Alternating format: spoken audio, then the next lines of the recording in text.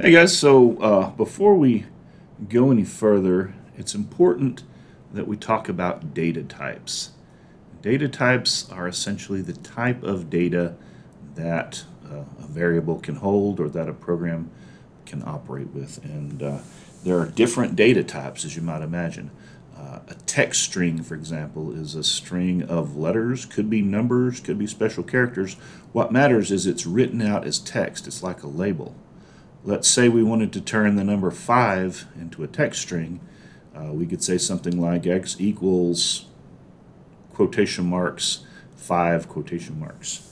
And basically that would mean that the number 5, even though it's a number, is actually a string of text.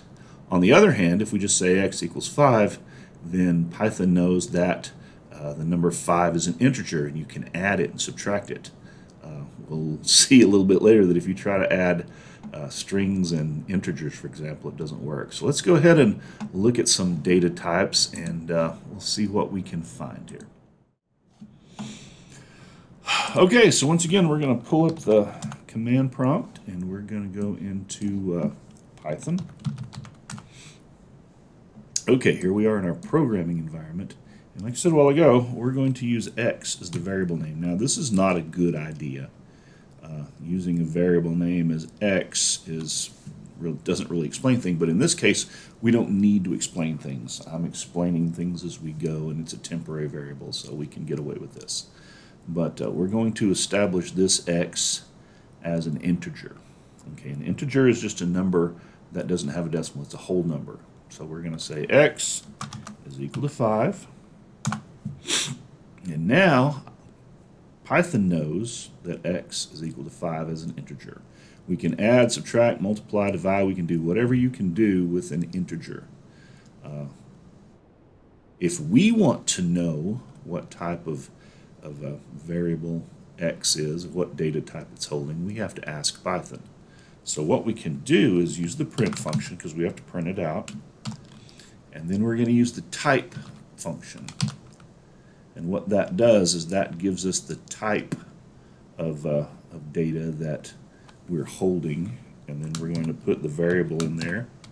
So we hit that, it should give us the type of data that is in variable x. And sure enough, it's an integer. It says class int. What that tells us is that Python recognized that the variable x is holding an integer. Now, let's change what x is holding just a teeny bit. Okay, notice x is still the value of 5, but now it's in quotation marks. So x is holding an entirely different type of data. Even though it looks like the number 5, it looks like an integer. When we ask it, now we find out that it's a string. This is basically the type of text, like if we put x equals Mariana.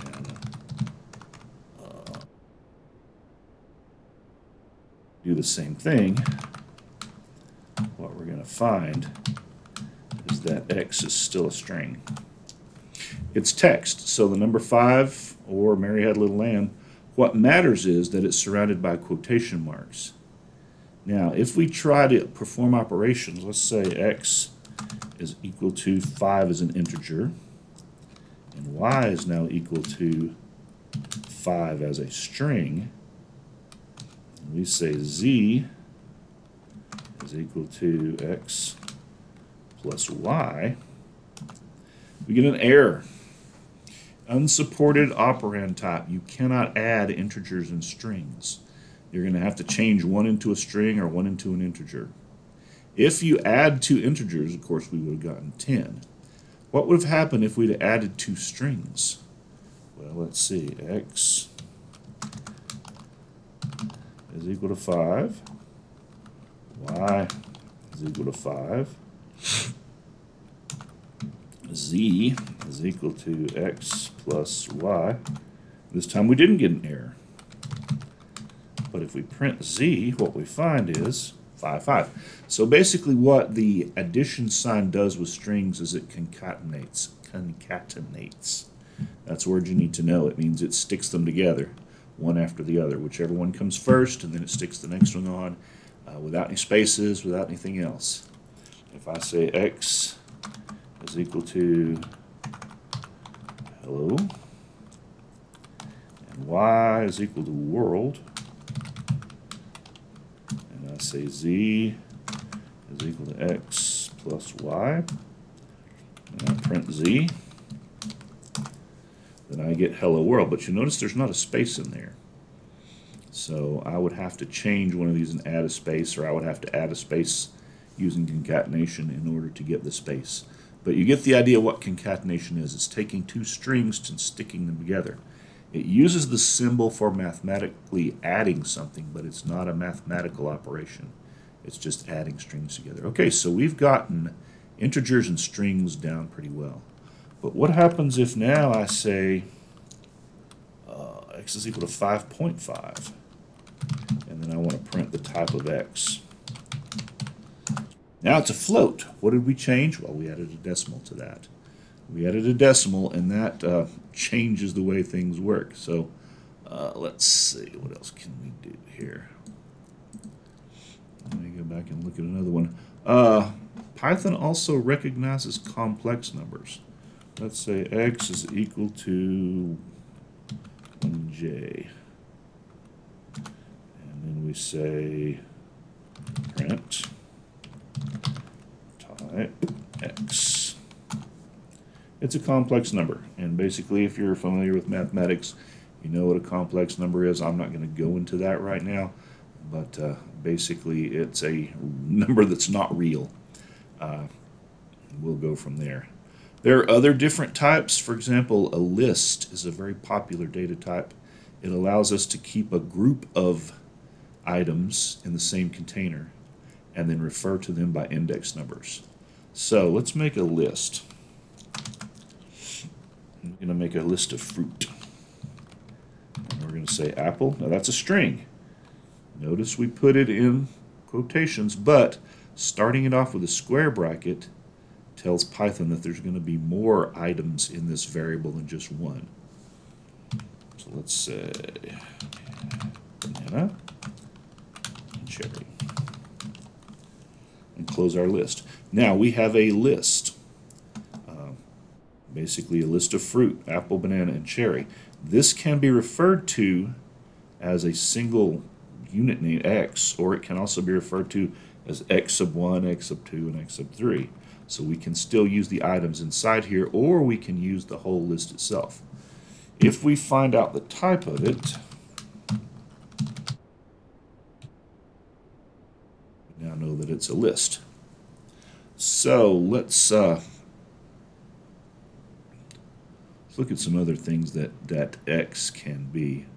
Let's look at a dictionary. How about that? A dictionary is a special kind of list. And basically what it does is it takes two things and sticks them together, and it refers to one thing by the other. And so what we're going to do is we're going to start off with a curly bracket, and we're going to go, let's see here, name. We're going to tie that to apple. And then we're going to say type. And we're going to tie that to fruit. So now we have a dictionary. It has one entry. The name of the entry is apple, and the type of the entry is fruit. So we can use a dictionary to describe different kinds of data, and we can use that to describe the data in our program. How do we know it's a dictionary? Well, if we print type of x, it tells us it's a dictionary. So we've looked at some different data types. If you'll look at the list above this video in the table, you will find that it lists out all the different types of data. I'm not going to go through all of them, but I am going to just kind of hit the high points. How do we set data types? Well, basically it matters. What matters is how we create the data. For example, up here, I presented the value of x as a string, and the way that I designated that was I put it in double quotes. You can also use single quotes in Python, and there are reasons why you'd want to use one or the other, but we'll talk about that later. Right now, just know that surrounding something in quotes and assigning it to a variable makes it a string. On the other hand, if you use a number without a decimal and you assign it without quotes, that makes it an integer. On the other hand, if you use a number that has a decimal and you assign it without quotes, that makes it a float. If you use a mixture of numbers and letters without quotation marks, that makes it a complex number. If you use square brackets followed by a list of strings separated by commas, well, that makes it a list. If you use curly brackets and you follow it with a list of strings and each one uses a colon to assign a value to a name or to a type or something like that, or if you connect two strings together with a colon and then separate each of those pairs by a comma, that makes it a dictionary. There's one more data type we're going to look at that'll probably be useful, and that one is a Boolean. A Boolean is simply a true or false value. Boolean is not a text string. It's not the word true or the word false. Although it can have a number value, it can be 1 or 0, that's not what it is. It's a true or false value. So if I say x equals true, and then I come here and I say print type x, it's a Boolean. It's not a string. You think, well, it's some characters, it must be a string, but it is not. Now, if I do this,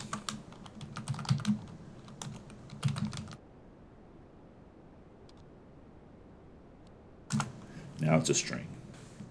All right, guys, so having looked at data types now, you should be able to do some work with them. So the assignment is in the text of the web page, of the Canvas page. Go ahead, complete the assignment, and then do your screenshots as usual. Use the print screen button or whatever screenshot application that you have, and then turn it in, and we'll go on from there.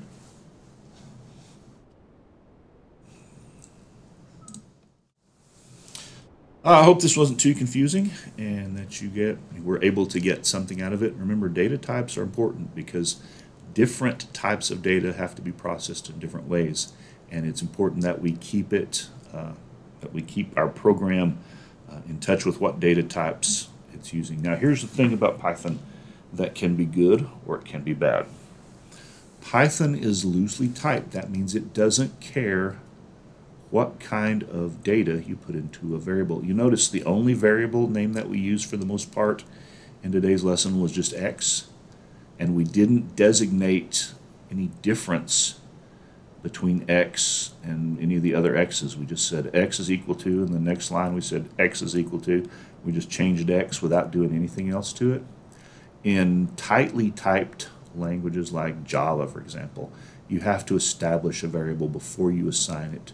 You have to say, let x be a string. And then once you've established x as a string, you can only put strings in there. And say x is an integer, but once you've established it, you can only ever put integers in there. You can't jump data types or swap them out, things like that. This is good because it is a good way to keep your program from getting confused. It's easy if you have a really big program to change a data type unknowingly, and then your program will either give you unexpected results or it'll throw an error depending on what operations you're trying to do.